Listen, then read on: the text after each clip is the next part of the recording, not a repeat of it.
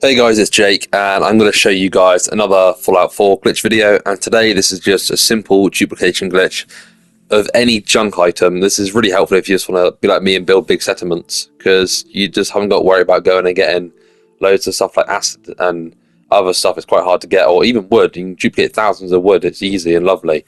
So for this glitch, I'm just going to duplicate one acid just to show you it does duplicate, because else everyone will go, it doesn't work. It does.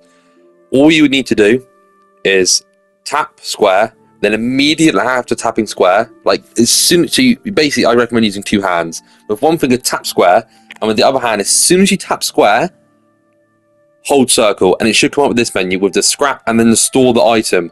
And if you go to your workbench, it should then have stored one item and scrap the other, giving you 2 acid.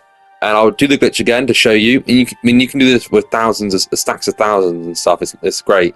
And it should actually reduce the size of your settlement as well. See? Square, tap square, and then hold circle.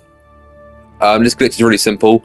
I did it last year, this glitch, and I've redone it now just to show when it works on the new PS5 version or next gen update on Xbox or PC. I don't know, on PC, because I don't really play Fallout on that.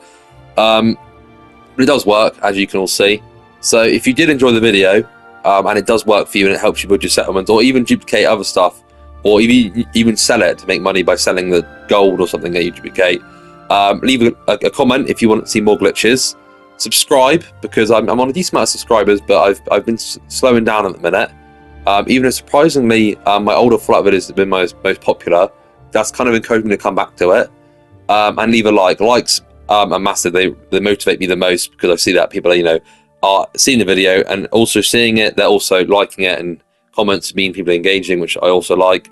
And if you have any other Fallout, your friends or anyone likes Fallout and wants to see some glitches, please share this video with them, as it will be really, really appreciated. So, another settlement needs your help, and goodbye.